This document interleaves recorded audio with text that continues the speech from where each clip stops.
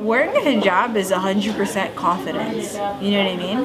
Like when you try a hijab style, like you go at it 100% thinking you can do this and you can wear it. I'm thankful that when I was younger I had my parents and my aunts that encouraged me and loved me and supported me for wearing a hijab, and when you're younger, I think it's our job as an adult to tell the kids you look beautiful, you look amazing, and to like reassure them that, like, you know, society won't perceive you differently just because you wear a hijab, you know what I mean? And it's good because it teaches you confidence when you're a kid, you know what I mean? If you're in kindergarten, you're in your classes and all the girls like don't wear a hijab and you're that one kid that does wear a hijab, you're definitely going to stand out. But that's where, you know, that's where confidence starts.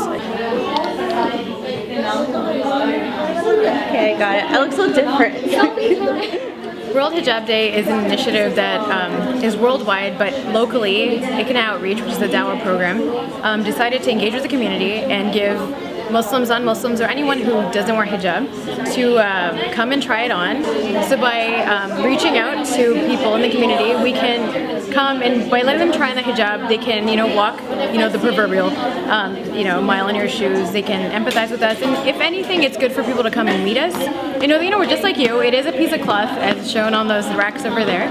You can try them on and ask us any questions you have, because oftentimes people are very hesitant. It's right down here. It's different. I've always wanted to know how I looked in one, and my friend was Muslim, and I was just always curious. I never really had a chance to ask her because we don't really see each other all the time, but it feels different. World Hijab Day is celebrated to honor the hijab and the women who wear them. It wouldn't be World Hijab Day without some delicious food and some henna. A lot of henna. Wait, did I say henna? Of course. It wouldn't actually be World Hijab Day without educating the public and others about the hijab. Okay, so it's right down here. I think some misconceptions would be like it doesn't feel like nice, and we're forced to wear it. But when you've worn it once, then I think it you would want to wear it more because it just feels good to wear it. We'll start from the ground up. Okay. So I started wearing a hijab younger than a lot of other kids. Like, some kids wear hijab here and there and stuff like that, but I think I fully started wearing the hijab in the 4th grade. It was quite the funny story because my parents didn't force it on me. I have 5 sisters, and out of the 5, I'm the only one that wears hijab. It was completely 100% my choice. Same thing with my mom. My mom doesn't wear hijab either. I'm the one that stuck with it and kept it on myself. It started, I think, grade 4. I was with my aunt, and then she used to have all these beautiful hijabs with all these patterns and these decorations, and I just fell in love with it. Just I always used to play with them. She's like, don't touch them unless you're gonna wear them. So one day she asked me, for the first day of the 4th grade, she's like, Asha, would you like to wear a hijab? So I went to school and I got all this attention because I was wearing this colorful decorative hijab. My teachers were like, wow, it's amazing. And then I went home and my mom was like, how'd you like it? And I was like, everybody loved it. So I wore it the next day because I wanted the same attention. You know, I wanted all the teachers to hug me and be like, wow, Asha, you look amazing and stuff. So then by Friday, I came home from school and my aunt came back with shopping bags filled with hijabs.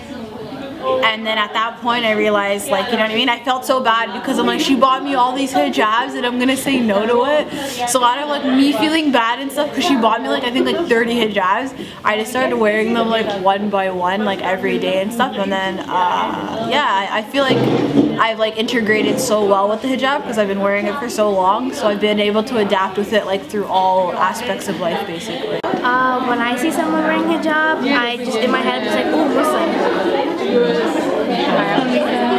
So if society sees me in a negative way, I want to try my best to push positive vibes and optimism towards society.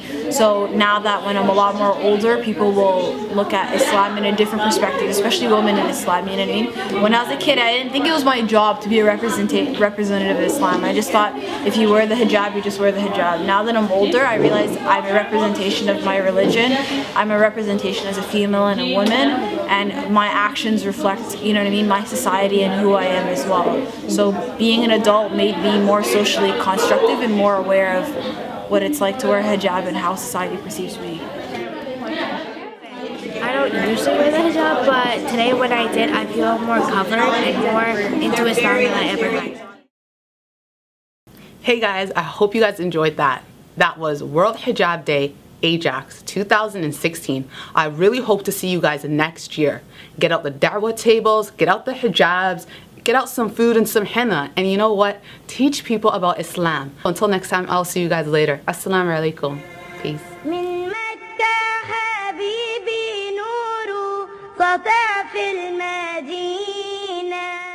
Outfits are always on point.